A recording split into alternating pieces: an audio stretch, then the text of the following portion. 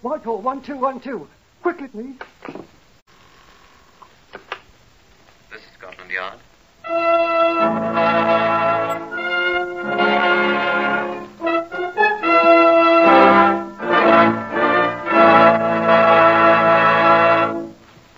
For the first time, Scotland Yard opens its secret files to bring you the authentic, true stories of some of its most baffling cases. These accurate records are drawn from the Scotland Yard file by special permission of Commissioner Sir Harold Scott. They're true in every respect, except for the names of the participants, which, for obvious reasons, have been changed. The research has been done by Mr. Percy Hoskins, chief crime reporter for the London Daily Express, and the stories for radio are written and directed by Mr. Willis Cooper. Here are the principal participants in case number 201 MR340.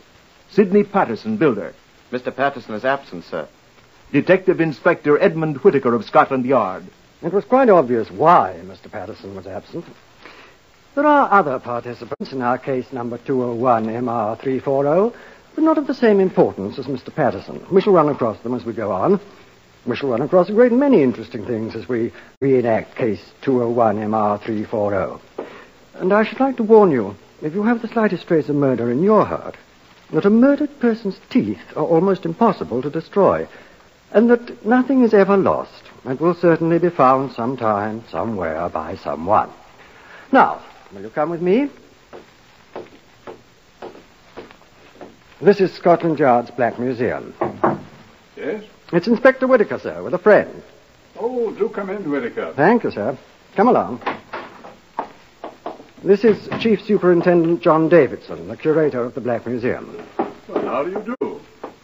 I'm afraid this place is a little like a chamber of horrors, although our exhibits taken by themselves are not so startling. But they are souvenirs of the lawbreaker's art, particularly of the unlovely art of murder. Now, this human bone here brought one man to the hangman's expert hands. And these dried bloodstains on this cloth are from a once-loving husband's throat. And this revolver...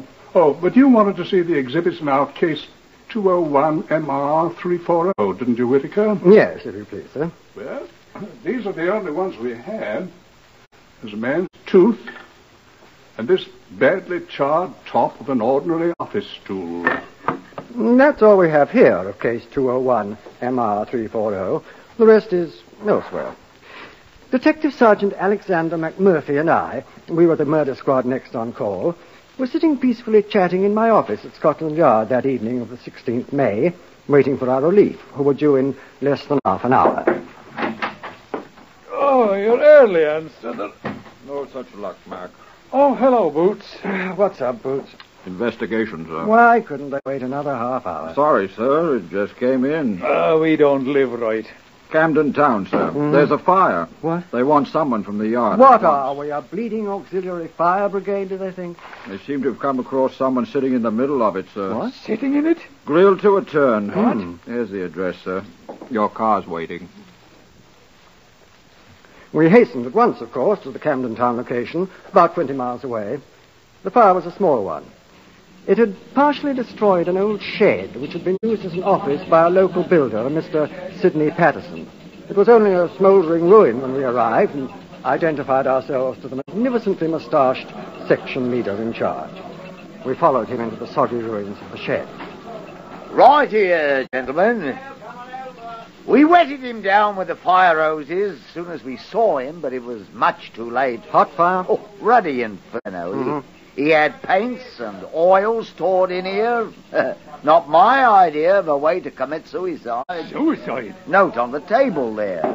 What was a table? Pinned to the top with a drawing pin. See? Yes. Hold up your torch here a sec, will you, section leader? Yeah. Goodbye, all. No work, no money. Sidney R. Patterson. That was the poor sod's name. See the sign? I'll telephone the laboratory to pick up the remains, shall I, sir? Best use the two-way wireless on the car, I think. All right, sir. What's he leaning against? Looks like a stool or something. That's what it is, sir. A office stool. See these buckets all around him? He must have surrounded himself with buckets of paint and whatnot. and flipped a match into one of them. You ever hear of a chap committing suicide by setting himself on fire before? No, I wouldn't want to. It'd hurt awful. Well, horrible. don't touch him. Well, I was only trying to pull him away from the stool here.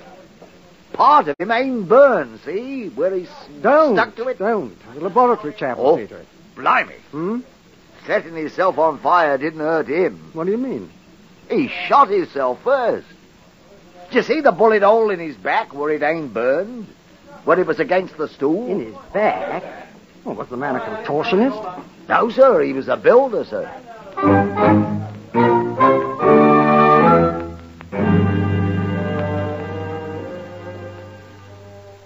At the Yard's pathological laboratories, the relatively small, unburned portion of the body was carefully examined, and it was established that the bullet wound was the probable cause of death. The bullet, which was recovered, proved to be a .38 caliber revolver bullet, which had been fired into the body from the back, entering just below the left shoulder blade and ranging downward, presumably through the heart. Experiments by all of us demonstrated to our satisfaction that such a wound could not possibly be self-inflicted. The improbable suicide was definitely murder. I sent 2 detective constables to search the ruins of the shed. It had been roped off at our request by the Camden Town Fire Brigade. You'll be looking primarily for a revolver, I told them, but fetch back anything you find that appears useful to us. Whilst they were shifting the ashes, Sergeant McMurphy sifted the affairs of Mr. Sidney Patterson. He reported to me what he had found. From the little I've been able to gather, Patterson wasn't much of a success as a builder, sir. He seems to have been a genius for getting into difficulty. What sort of difficulty? Money. How strikingly unusual. Huh? Oh, he had one time been a ship's captain on one of the P&O liners, but was discharged when he was unable to account for tools to the value of £8 11 shillings. It was strongly suspected that he sold them, but the charges couldn't be proved. He served in the Royal Marine Light Infantry as a Lance Corporal. His record is, shall I say, dubious. How dubious? He was accused of a number of times by his shipmates of cheating, specifically at the game of Crown and Anchor. He was extremely unpopular in the Royal Marines, it seems, and was finally discharged. I shall have a more detailed report from his former commanding officer tomorrow. Hadn't he any friends at all? I've been able to discover only one with whom he could be said to be reasonably friendly, a man named Duncan Frazier, a rent collector in the city with whom he frequently played billiards. I hope he didn't make the mistake of trying to cheat a Scotsman. I'm not so sure, sir. Eh? Duncan Frazier has been missing since the night of the fire.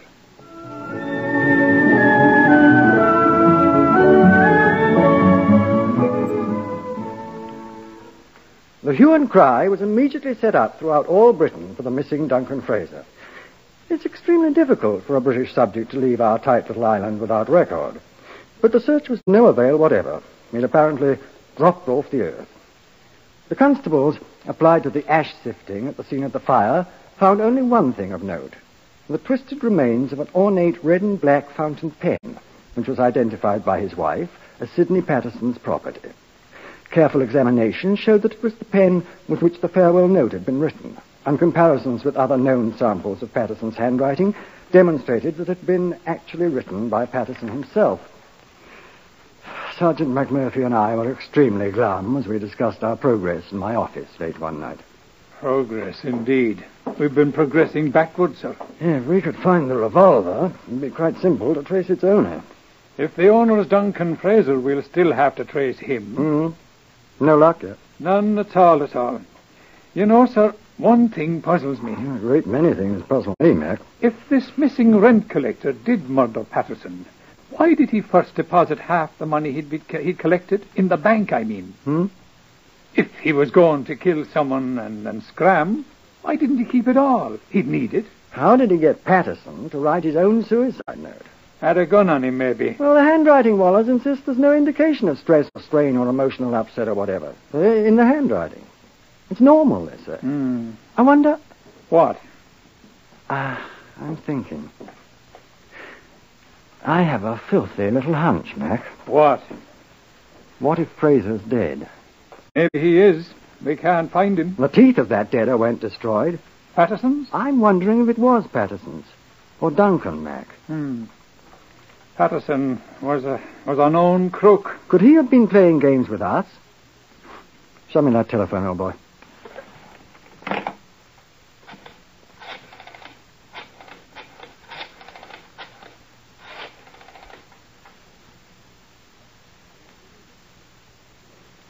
Good evening, Mrs. Patterson. Detective Inspector Whitaker, Scotland Yard here. I wonder, Mrs. Patterson, if you could tell us the name of your late husband's dentist? Thank you very much indeed. No, Mrs. Patterson, I'm afraid we've nothing to report yet. Get this tooth merchant in here first thing in the morning, will you, Mac? We'll meet him in the laboratory and let him look at our client's fangs.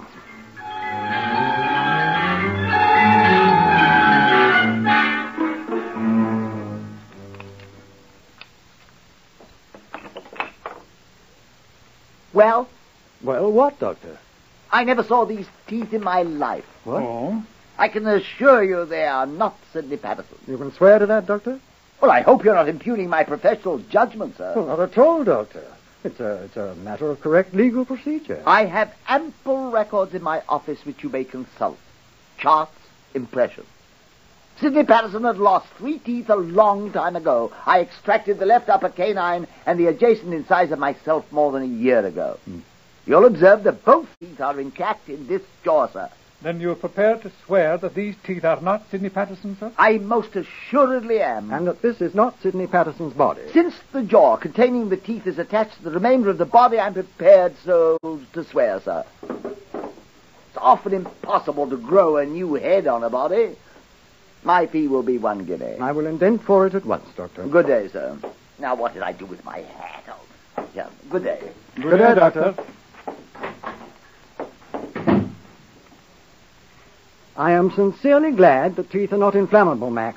If more people knew that, there'd be fewer left to be called for corpses around here, sir. Right.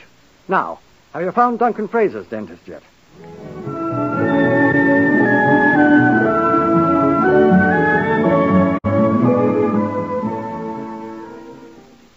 I at once caused a thorough investigation to be made throughout London and the vicinity of Perth in Scotland, where Frazier came from, to discover a dentist who had been employed professionally by him.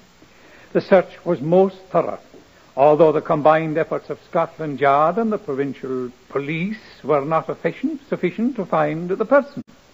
In the meantime, we were able to lay our hands on some 13 or 15 persons who had known either Patterson or Frazier. Each individually viewed the grisly remains in the Scotland Yard mortuary, and the results? Ivor Young, Esquire, former employer of Duncan Frazier. Oh, it's hard to say, but I believe this to be the body of Frazier. Michael Fish, a former neighbor of Frazier. No, that ain't him.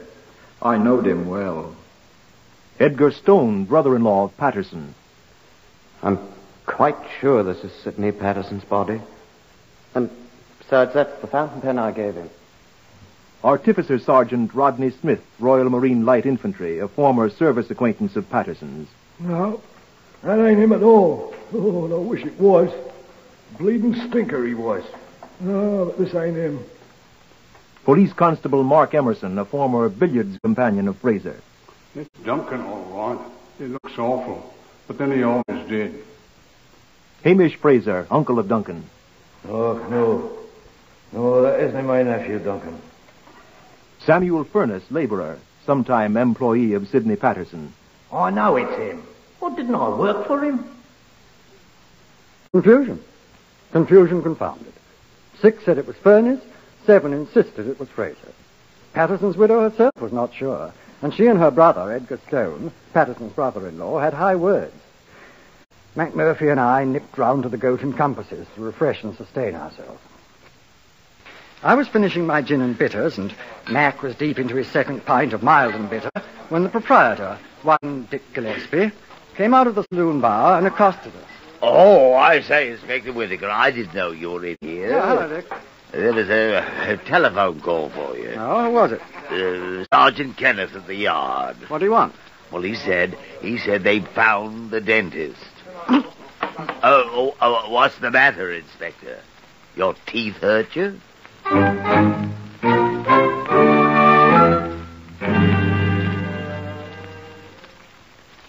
It was a dentist from Perth. The Scottish police had found him. We brought him at once to Scotland Yard, where he immediately identified the charred remains as those of Duncan Frazier. One of his molars was curiously malformed. It corresponded exactly with the one shown in a clinical photograph of Frazier's mouth the doctor had made a year ago. There was no mistaking it, he said. We returned to my office to marshal the facts that we had accumulated. The labourer, Samuel Furnace, who had been so certain of his identification of the body as that of Patterson, was waiting. Mac and I listened. I knew that was Mr. Patterson what burned up to a skeleton, sir. Why are you so sure, Furnace? Because I was the last man to see him alive, sir. When? Well, in the afternoon of the day he was burned up, sir. Go on. Well, it was like this here, you see, sir. Go on. Well, I come into his office, sir. You know, the shed, what was all burned up. I was after the 7 and 6 he'd owed me for 2 months. Oh, he was always putting me off, sir, but... Why? Well, he always seemed to be stony, sir. Never seemed to have a shilling. Oh, he was always putting me off. Go on. Did you get your money? Oh, that I did, sir. Before you could say knife, he had out his purse and he pulled out a great wad of notes. Then he counted me out me 7 and 6. And then he handed me half a crown. And he says, here, buy yourself half a pint, Sammy. Cool, I was fair took aback at old Sydney giving anybody anything for nothing. He seemed to have plenty of money, did he? Well, his wallet was fair stuffed. You know, it's the first time I ever knowed him to have more than threepence in me life. Oh? Well, I was so took back, I tried to get up and I fell right on me apple and plum. Yes. I kicked my foot against a couple of bags of cement he had under his desk and I fell right down. Did you see the bags of cement? Well, they was under the desk, sir. Did you see them? Well, well, no, sir, I didn't, but I know I kicked me... Furnace.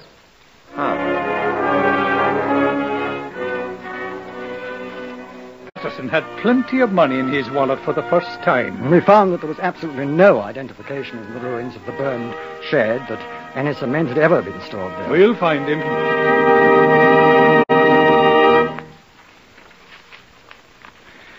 I said that nothing is ever lost. No thing, no person.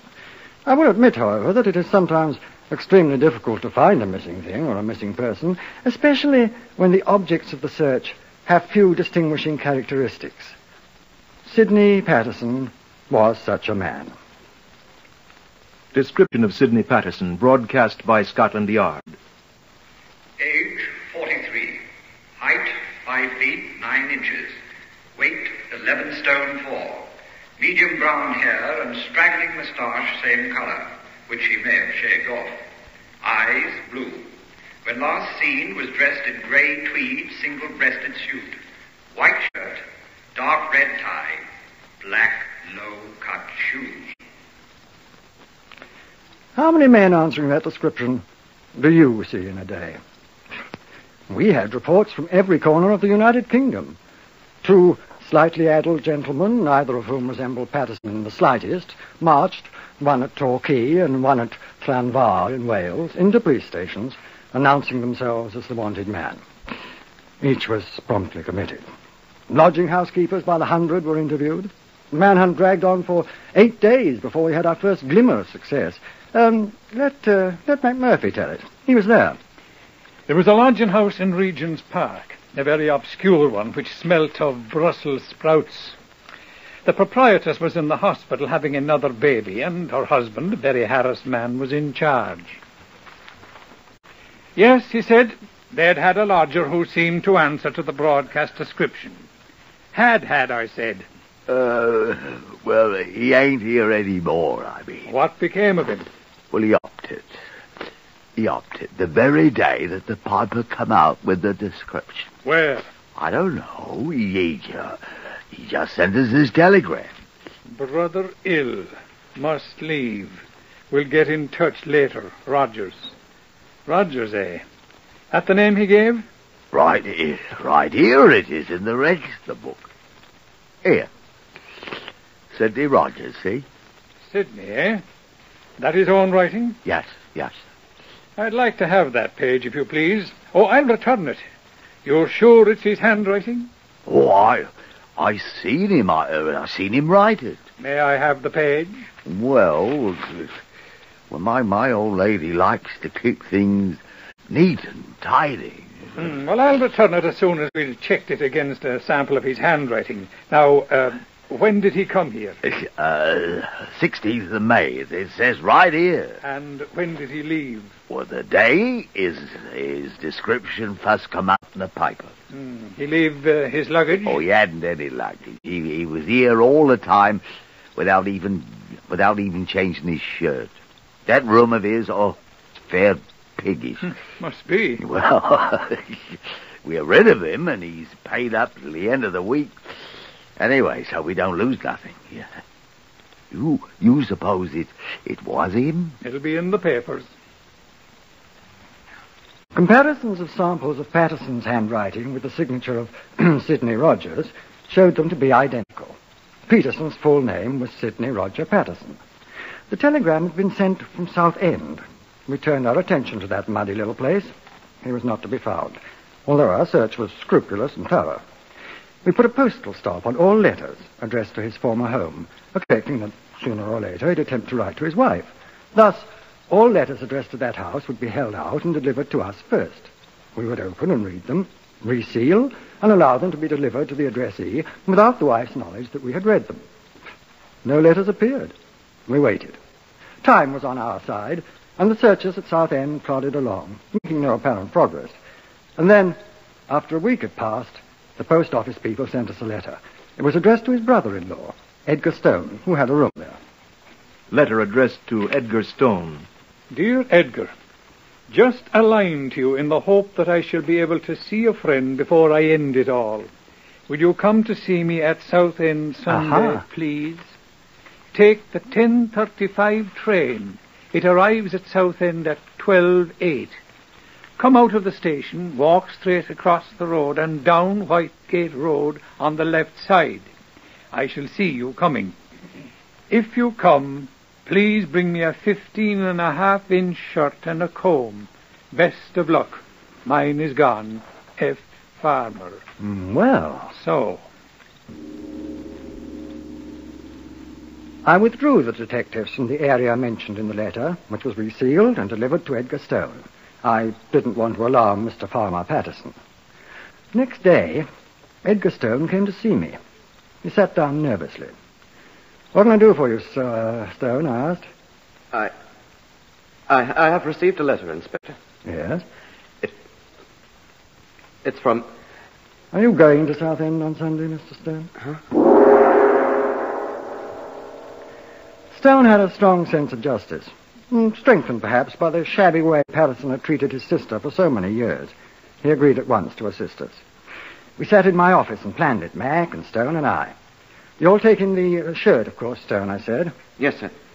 What a man who's going to end it all once with a shirt is beyond me. Probably needs it. Afraid he'll be recognized if he goes out to buy one, I expect. He's got plenty of money, we know that. If the banks had been opened that afternoon, he'd have any. He wouldn't have any. What? Well, Frazier would have deposited his afternoon's collection, same as he did his morning. Well, the banks had been opened. Frazier'd still be alive. Sydney'd be up to some other mystery. Yes. Well, let's get organized, shall we? First, we'll need a good man on this Whitegate Road to see Patterson doesn't get frightened and do a bunk. You'd better do that, Mac. Well, I'm afraid he'll spot you for a cop. Disguise? I've seen too many cinemas, I'm afraid. I don't like false beards. Wait. You play the fiddle, don't you, Mac? What? You could be a street fiddler, couldn't you? Well, I could. That's what you'll be. Complete with tin cup and pathetic look. Very touching and very unsuspicious. And I'll have half of what you take in. How am I going to stop a man with a fiddle? Oh, simple enough, old boy. Just play God Save the King. He'll stand at attention till I get there.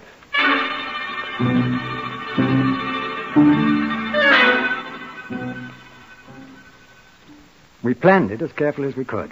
This was to be the definitive last act. Stone and I took the same train to Southend, but when he got off with me, I stayed inside the station. Far down the street, I could see Sergeant McMurphy in an ancient green suit of clothes, sawing industriously away on his fiddle. There were a few pedestrians on the street. Church services were just over. There's Whitehead Road, I said to Stone. Come back at once. The up train's due in a few minutes. Good luck.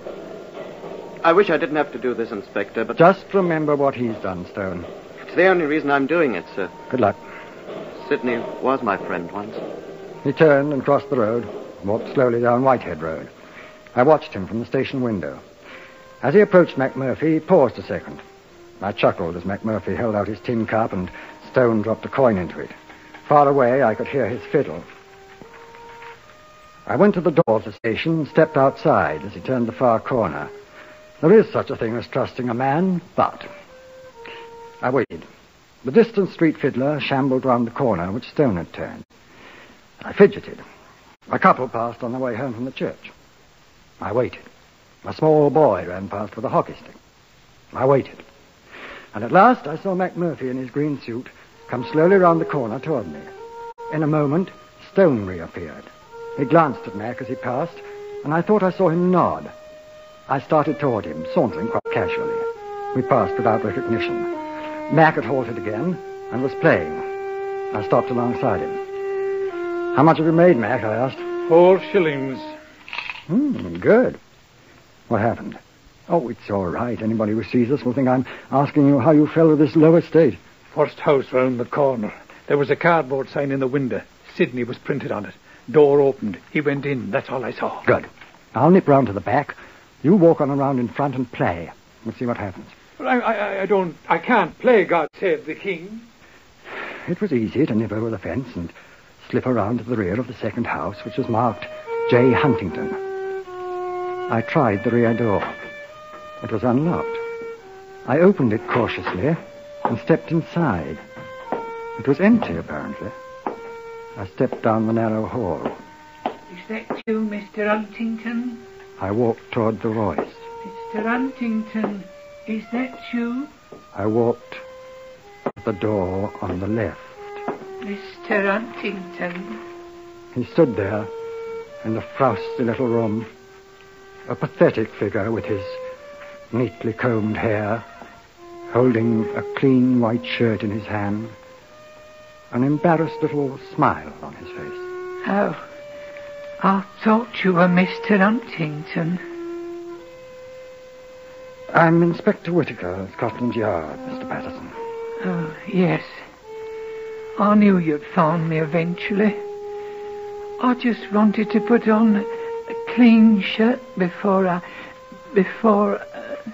I detain you on suspicion of being involved in the murder of Duncan Frazier. Poor Duncan. And I warn you that anything you may say will be taken down in writing and used against you. There we are. I've only one thing to say, sir. I did murder Duncan.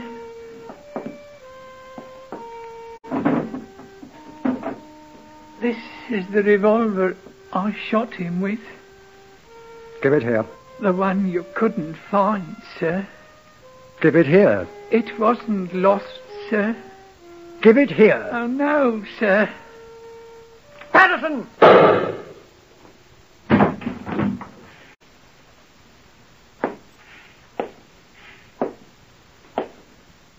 No, Sidney. Nothing is ever lost. Except lies, I'm afraid.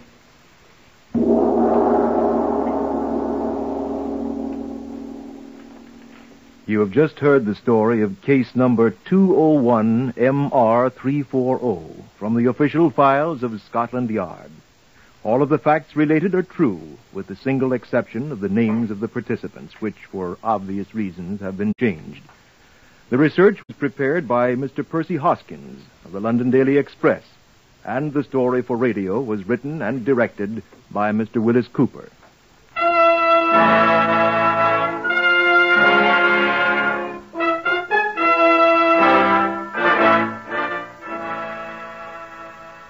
Next, listen for Tales of the Texas Rangers on NBC.